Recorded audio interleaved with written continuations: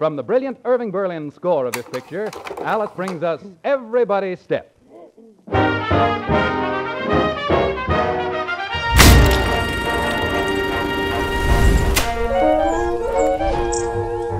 So I don't know about you guys, but quarantine has been a little bit rough on me.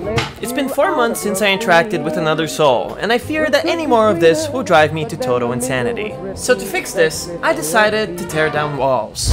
To use augmented reality to connect me with my best friend 3,000 miles away. And how? By building a portal. A portal that connects my room to his and let us hang out with each other like we were actually there. A portal that lets us be virtual roommates.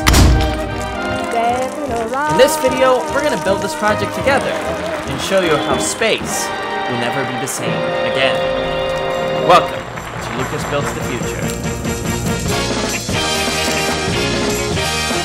Alright, so here's the plan.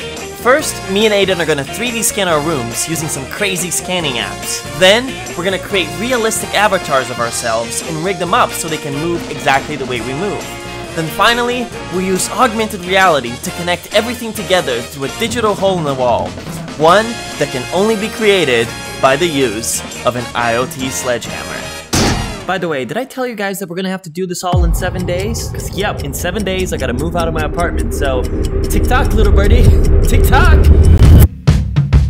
Alright, so to 3D scan our room, we're gonna be using a technique known as photogrammetry. So this is how it works. First, we take hundreds, and I mean hundreds of photos from every single angle of whatever it is we're trying to scan.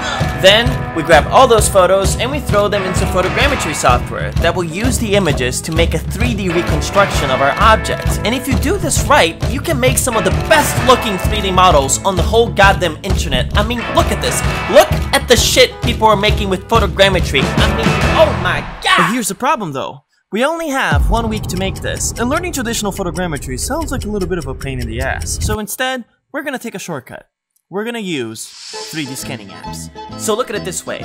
Traditional photogrammetry is like the finest pizzeria of Roma, and 3D scanning apps are like the pizza from Chuck E. Cheese's. It's not very good, but it gets the job done fast. But oh boy, was it expensive. To run the scanning apps, I had to buy the latest iPad Pro, which cost $800 and took 2 days to ship, which meant that we only had 5 days left. But hey, if the scans are good, then baby, it'll all be worth it.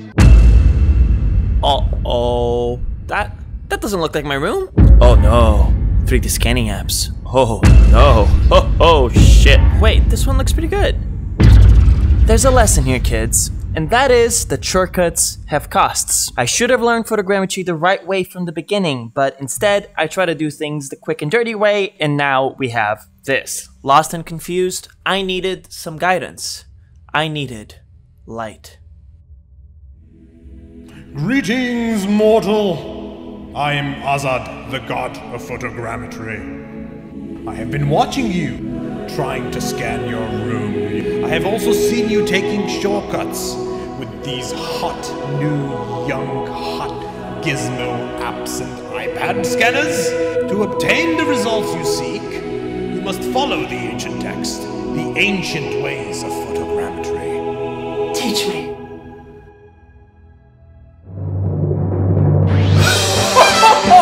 Oh my god! I'm a master!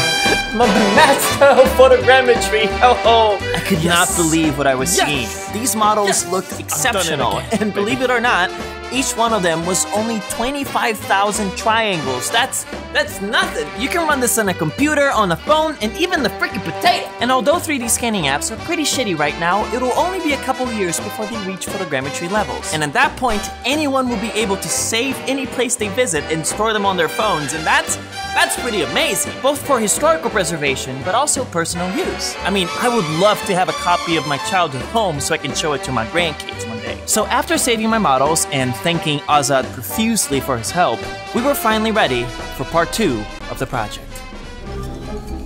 Okay, so things are going pretty well so far. I have a 3D scan of my room and Aidan has one of his, and now we can finally move on to scanning our bodies. Now, we don't have the time to get a professional scan done, so instead, I took a shortcut. I used a scanning app named In3D, and this was the final result. Alright, here we go, and... wait, what?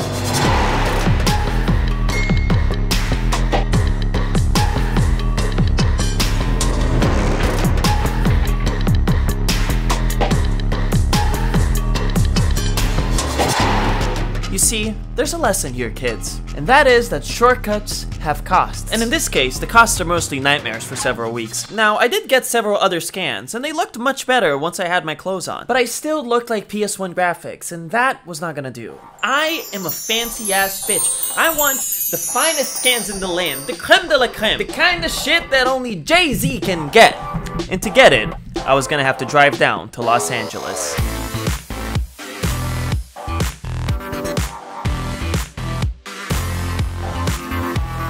This is Microsoft's Mixed Reality Studio, a massive structure with 106 cameras that turns video into holograms we can use in augmented reality. Now, usually renting out these places costs like $100,000 a day, but I was able to sneak in, get a couple of quick T-poses, and get out before anybody noticed. And boy, was it worth it.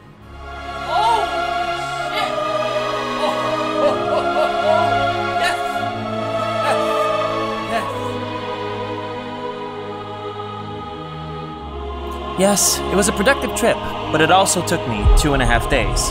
With only 12 hours left on the clock, I was gonna have to go all out. We were going to hack all night. So now, we have almost everything that we need, and there's only 2 bits missing. The code that stitches it all together, as well as the IoT sledgehammer. So grab your Mr. Robot hoodies and get ready, because it's coding time. Alright, for this part of the project, we're going to be using a device named the Magic Leap 1. It's an augmented reality headset that tracks our physical environment and lets us add digital objects on top of the real world. So I fired up Unity and wrote a script that analyzes the mesh of my room in search of an empty wall. Then, as soon as that wall is found, it populates it with destructible digital blocks that are hiding the skin of the other room. So far so good, but how do we knock that wall down? Well, that's where the IoT sledgehammer comes in. Now, for us to detect collisions with my wall, we need to track the hammer's position in real time. And there's many ways we can do this, going from optical tracking to gyroscopes and magnetic sensors. But we don't have a lot of time left, so we're going to be taking a shortcut. Now, I know what you're thinking, but this time it's gonna be different. Because I hacked my own IQ, and it's now 3,000. Oh, can you feel this? Oh, here it comes! Yeah, baby! You see, the solution is actually quite simple. Every Magic Leap comes with a positionally tracked controller, so if you wrap it around the sledgehammer, we have ourselves a positionally tracked sledgehammer. That's it. That's the whole thing. I guess this goes to show you that sometimes shortcuts don't have costs.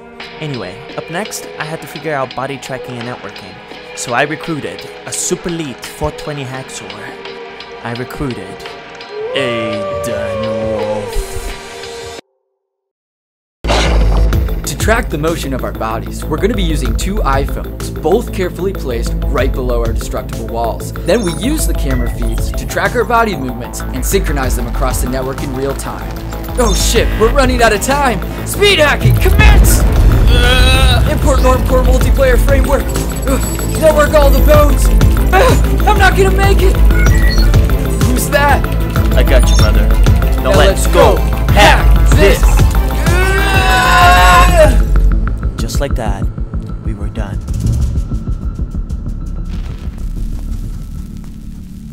What is it to be close to someone? Is it to understand them? To feel the warmth of their breath? Well, maybe being close is not a thing, but a process. One of continuously breaking down walls until there's nothing but you and I.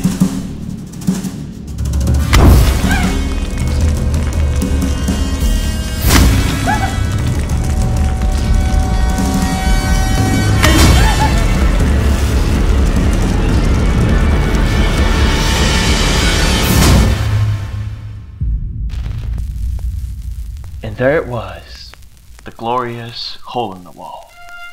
A portal between 2 realities, now connected as one. Ooh, yeah. Aidan walked close to it to inspect it. He could see Lucas's room in its entirety, with photogrammetry perfection. I mean, check this out. Ooh.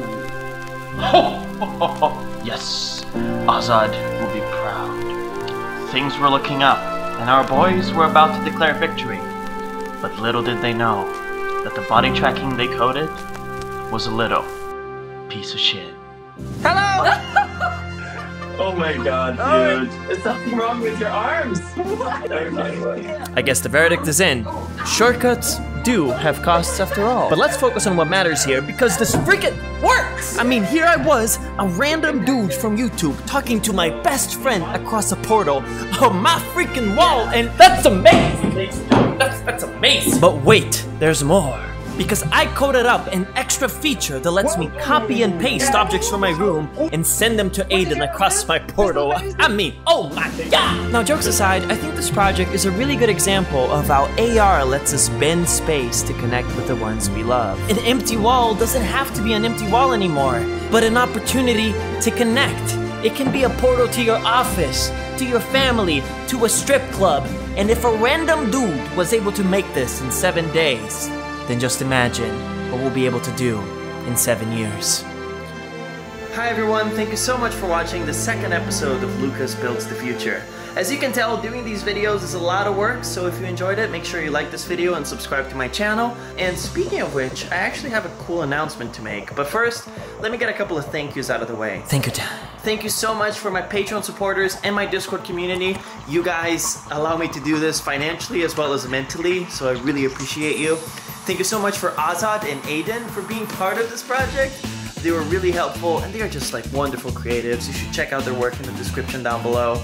And finally, thank you so much for the Jadu app. Now, Jadu is the whole reason I was able to use that studio for free and create the holograms that you saw in this video.